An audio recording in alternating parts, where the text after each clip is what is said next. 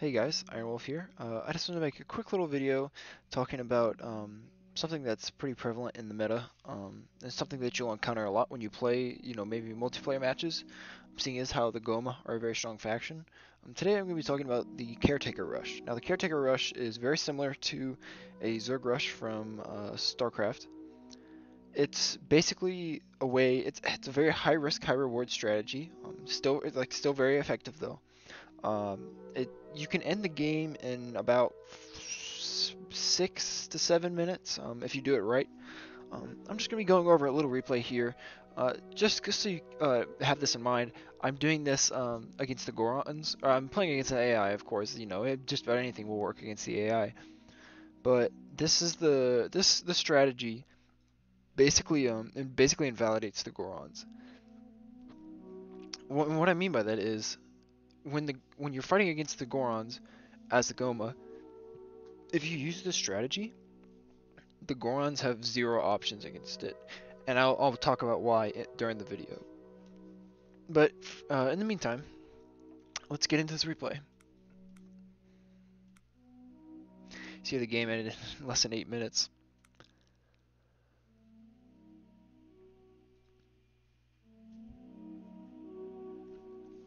Alright, here we are. Alright, so we're doing a very similar opener to the main, like the regular Gohma standard build order that I showed in my previous Gohma build order video, which I will link in the description below in case you haven't seen that yet. What we're doing here, pause. What we're doing here is our workers, or our harvesters, are going onto the food. Our builder is going to build a drop off right here next to the wood. Our Gohma Queen's building 5 eggs, and then you're queuing up 2 farms, and then both of them are going to go work on those farms as soon as they're done building these. And then of course your soldier larvae are going to go scout.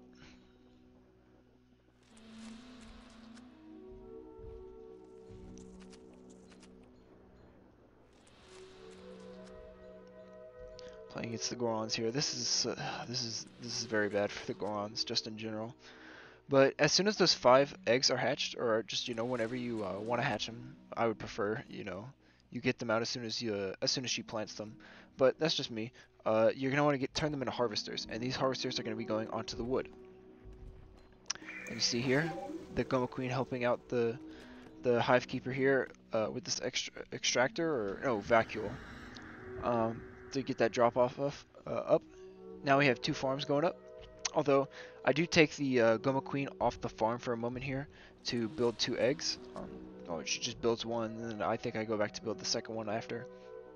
Because as soon as this farm goes up, you're going to want to get a harvester out of there to put them right on this farm as soon as it's up. Farm goes up. Our harvester should be coming out soon. Getting the second farm up. Very similar, pretty much the identical opener that we were doing with our standard Gohma build order with pincers and spinals, but this one's just a little bit different after we finish our opener. There we get our harvester going onto the fly trap here. So now what you're going to want to do, by this point you're probably going to have enough materials to build another farm, so you're going to build a 3rd farm. And then, of course, you want that second egg to build a harvester, and that harvester is going to go on the second farm. So they're finishing up this farm. And then as soon as that one's up, your queen is going to build another egg so that a harvester can go onto this farm. And then your hive keeper is going to build a hive node so that you don't cap yourself out. Now, I will note that in the current version of this game, a big part of why this strategy is as broken as it is against non-Gorons is because of the population cap glitch. You can take advantage of that. It's completely up to you. But basically, for those of you that don't know, when a Gohma Queen plants an egg, it ignores the population cap and goes over. So she can still plant eggs if you've capped yourself out. But generally speaking, and this might carry over too, this build might carry over too when they patch that out during the next patch. But so, as we saw here, got this 3rd farm up. And then our egg right here got turned into a harvester, and he's going onto there. And then we're building this hive node right here. And right after our queen built that egg, she came over here and was building some more. Specifically 4, so that we don't, as you see here, let me show you. We were at 20 out of 20 before this hive node went up, so now we reached our population cap. But as soon as those she plants those 4 eggs, so she's gonna plant 4 eggs. This hive node's probably gonna be finished. You're gonna want to plant 5 more eggs, and all those eggs you're gonna be turning into the hive larva. And then as soon as you get those hive larvae up, you want to turn them into caretakers as soon as you have the resources. And you see here at close to 3 minutes, I've got some caretakers and some soldier larvae, and a hive larva that's in the process of being upgraded. They're already heading over to my opponent's base, while I've got more being built back here. So your hive keeper is still working on the second node. Alright, as soon as that node's up, you're going to get another node and some more farms, preferably 2, 3, whichever it's completely up to you. But you see here, those 5 eggs that I planted from the second batch all turned into hive keepers, and they're all, or what am I saying, hive keepers, I'm sorry, hive larvae, and they're all being upgraded into caretakers. I'm going to start having them head over. These ones are here. Going to start harassing.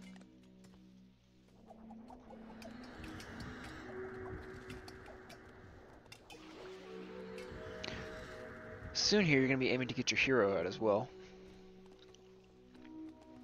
You see here, already harassing our opponent. So what part of what makes Caretaker so strong is that they outrange just about everything in the game except for the Gohma rock toss, or no, I'm sorry, the Goron rock tossers, which is nice and all, but the Goron rock tossers have very little health and do very little damage compared to the Caretaker. They even outrange all the city centers in the game and towers and whatnot. So that's part of what makes it so strong against the Gorons, because they don't have any options that they can use to get units out fast enough because they're so slow of a faction to challenge these caretakers. You see here at 4 minutes 30 seconds, we've got, what is this, 4 caretakers right there, 5 more coming. Our Gohma Queen, and oh yeah, this is a little funny. Freaking Lever came and killed our hive keeper when I was doing this this video, or when I was doing this replay. And so I just have my Gohma Queen finish these buildings. But as soon as she's done with these 2 farms, she's going to start producing more eggs. And we're just going to constantly be producing eggs, turning them into hive larvae, and then sending them over while upgrading them to caretakers, if that makes any sense. And also here, at around this point too, you're going to want to get your hero out as soon as you can. So see here, we've got 9 caretakers. Very little that the Gorons can do at this point. The scariest thing is that at this point, this is kind of GG. Like, I've killed a lot of their workers, the few like soldiers they had. Like, this is GG because they can't do anything about this. They can try to build some stuff, but nothing they can build will produce stuff fast enough to challenge whatever these guys are throwing out. See here, our heroes coming out soon. Got these farms going up, and then you're gonna want to get some eggs. You want to get harvesters, build eggs to put harvesters on these farms before you get those hive larvae up. Just, keep that in mind. And try not to cap yourself out. You can abuse the glitch while it's still in, but as I said in my Gohma standard build order with Petzers and Spinals, try not to cap yourself out, just so you can, still produce units from buildings. Because sure, you can still produce eggs, but you can't produce units from buildings because the population cap will be like, hey, you've reached the limit, you can't produce anymore. So, try to squeeze in some nodes and some houses when you can. But for the most part, just focus on getting, eggs up and turning them into caretakers. As you see here, I'm attacking my opponent's civic center, and they are outside the range of the civic center. This cannot do anything. Like, sure, the defenses of this building are very strong, but it can do nothing against this. And these, the caretakers, they do magic damage, so they do a lot of damage compared to most, ranged units, and they do a lot of building damage as well. See here, we got Solkaris coming up. Our queen planting more eggs. These are going to be turned into hive larvae, just so we can start throwing more caretakers at our opponent. I'm sure they've got a rock tosser out here, but he's doing very little damage to this caretaker right here. And he's so little health as well. So Kara should be coming in here soon. Yep, there she is.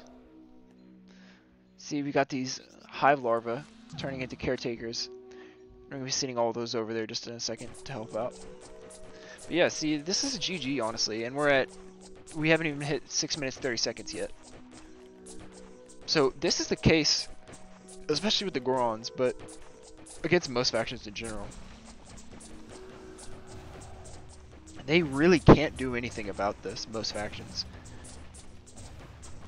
So so you can do this, like you can't, there are ways to beat this, but it is very difficult for any faction that is not the Kokiri or another Gohma player that is maybe also doing a Caretaker rush. But you see here, like, this is this is GG. Like, I've got these Caretakers here with Solkaris. More coming. More of those other ones. Yeah, we got more right here.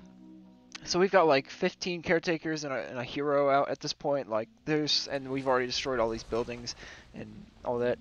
Against a normal player, you might not have destroyed as many buildings as these, but you've definitely like permanently crippled their economy, or at least taken down a couple buildings.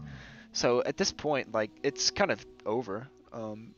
So that's pretty much the build, honestly. You're just gonna keep producing eggs, and like if they're still alive, you're just gonna keep producing eggs and hive nodes and houses, and throw in some farms because you're gonna need that extra food just when you can. See here, we got more hive larvae coming out. That's pretty much the build. I hope you guys really enjoyed this video. This is a video I've been meaning to make for a while now. Yeah, see, that's it. Be sure to like and subscribe. I really appreciate y'all's support. Make sure to check out my video talking about the War of Twilight, my new tournament series coming up for Hyrule Conquest. There will be a lot of hype and a lot of action as far as that goes, so be sure to check that out. I'll see you guys later.